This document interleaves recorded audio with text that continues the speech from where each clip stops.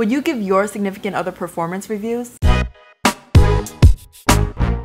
Hey guys, what's up? It's me, Lori. So I was reading this article the other day, which I'll link down below, about why people should rate their significant others the way bosses might rate their employees. Naturally, my first reaction was disgust, because like seriously, a report card for relationships, like talk about taking all the fun out of relationships.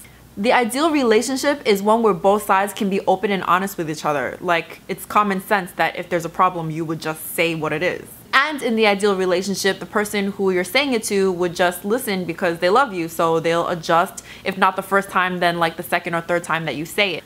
But thinking about it some more, I realized that most relationships are not ideal, at least not all the time. Even in the best of relationships, we all have moments where we feel like we're not in sync and we want our significant other to just get it, but they don't. And we all have our moments where we really just don't want to hear our significant other complain. I mean, we're human. The way I'm thinking about this now, without a designated time to talk those things out, those problems usually only come up at the worst time ever, aka when you're fighting. And face it, if you had to pick a time where you were level-headed and in the right state of mind to talk something out and work out a compromise or be logical and rational, it's not during a fight. Even in the best case scenario, like when you're not fighting, who wants to hear criticism from their significant other? No matter how reasonable you're being or how nice you're being about making that criticism, it just doesn't end well. When was the last time you were happy to hear that your cleaning skills aren't up to par or you're not putting out enough? Or maybe you're just one of the unlucky ones who is with someone who literally never complains and just lets that stuff build up until they're ready to walk out the door. So given that we all can't consistently all the time be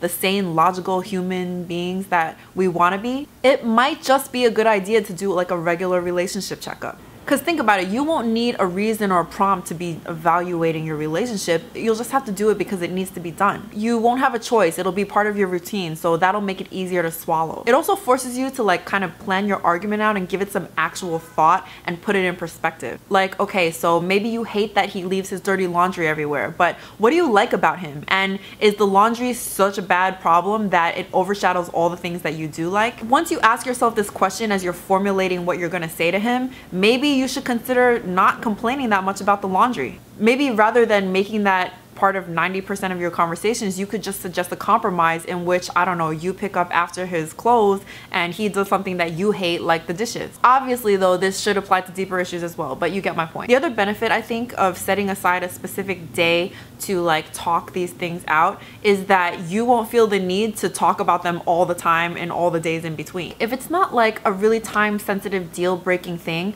just save it for evaluation day when you can like take the time to come up with a persuasive way to present it to the other person. And then when you finally do bring it up, it'll be in a forum where your partner feels safe and like they can take you seriously. In other words, not when you're fighting and screaming at each other and nothing that either person is saying is getting heard. The thing is, this kind of stuff really has to go both ways. If you are going to expect your partner to hear you out when it comes to evaluation time, your partner should be able to expect the same from you. And that means like no passive aggressive, hinty pressure whatsoever for them to choose their words wisely or to be careful about your feelings. They need to be brutally honest. We may not always be rational, logical people, but this is like the one moment that we really have to be. It's not the time to be a brat. It's not the time to be sensitive. If you start to feel yourself getting like insulted or defensive over what your partner is saying about you, then you really just need to check yourself. Because I guarantee you, there's really nothing good that can come out of your partner not feeling like they can be brutally honest with you. Hopefully it's not that serious, but even if you don't like what you hear, it's much better than hearing lies. So what do you think? Would you guys do like a relationship evaluation once a year with your partner?